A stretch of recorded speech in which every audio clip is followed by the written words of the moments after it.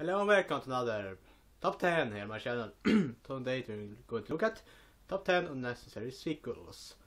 This list will be a little bit different. It will not just be different kind of movies. It will also be, well, kind of genres or a bunch of movies today. They're in a topic or so, essentially.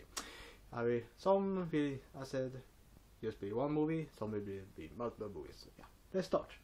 Number 10 are going to be Paul Blart Mall Cop 2. When I watched this movie, I directly thought, why did they essentially make a sequel about Paul Blart Mall Cop? Because this one were just ill thought out, complete, and didn't feel great at all. So yeah, because of that, I just felt it was unnecessary. Number 9 are going to be Terminator 3. Terminator 3 were too similar to the second movie and felt like they just forced a continuation of the story, even though it ended kinda great in the second movie. Even though I liked the movie, it just felt unnecessary, essentially, yeah. Number 8, young adult 2-part movies, essentially. What have been, I don't know if it's going to continue like that, but usually the last book in a young adult book series that have been adapted into movies are split into 2 movies. For example, Harry Potter, Twilight, Hunger Games, the Divergent series have all had their last book divided into 2 movies. It worked for Harry Potter. It worked somewhat for Twilight, but not that great. Hunger Games, it worked in my opinion. In Divergent, I have no clue, because we will probably never get the second part because the first part bombed. So yeah, I just felt they are unnecessary and they should just focus on one movie altogether. Harry Potter, it worked very well because it is really big books, so I think more of the movies should have been split into 2 movies, but anyway, yeah.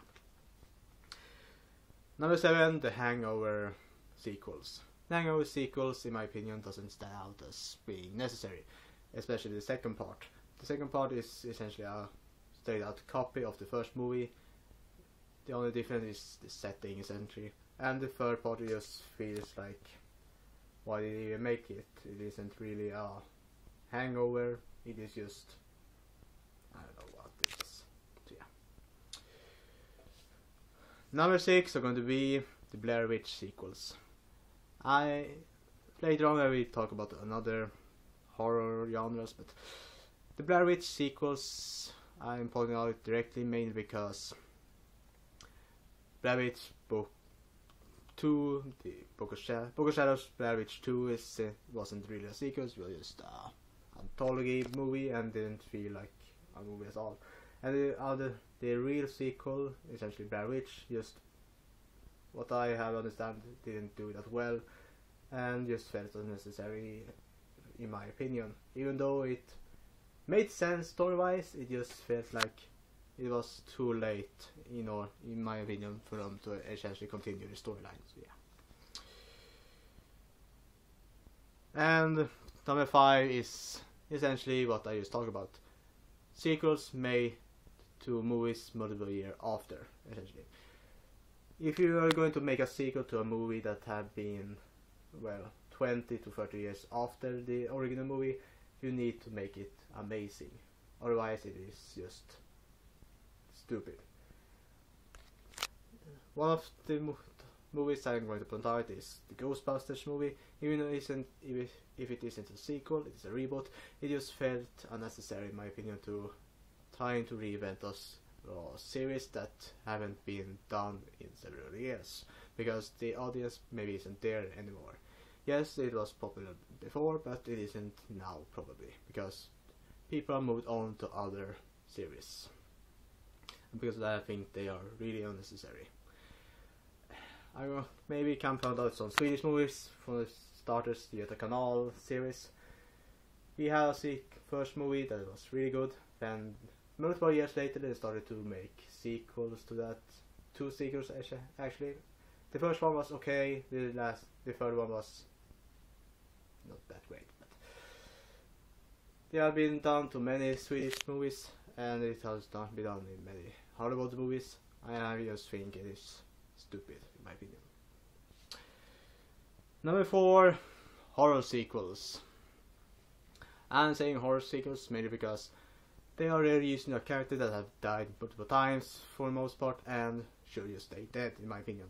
They can't make this character return over and over again. For starters, the Friday the 13th series to start off, and the Halloween series, and etc. etc. There are many of these series that have just continued without end, and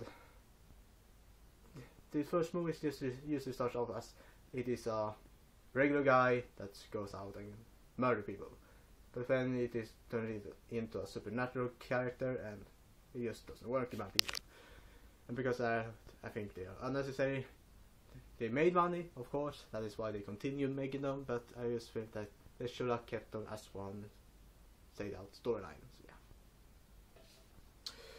Number 3, the Disney animated sequels. That usually worked out as straight to DVD sequels.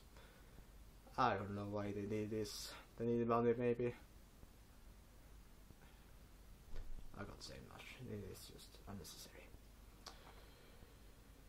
Number 2, I'm going to straight out say the Jaws sequels. Jaws, as I just said in the horror sequels part, they should have stayed as one movie. The Jaws series or one specialist topic, because it is just a shark. You should have just stayed one movie. The other ones, you just straight out unnecessary. And the final one, of course, are going to be what I talked about, sort of The Mask. A sequel made multiple years after the original Mask, which should have had a sequel, but they scrapped that. But they made this one. They should have made this one. So yeah. That's all for today, folks. As I said, many of these topics maybe covered the majority of the movies, but some series and movies I just want to straight out point out because they stand out for being unnecessary, in my opinion. That's all for today, folks. Talk to you next time.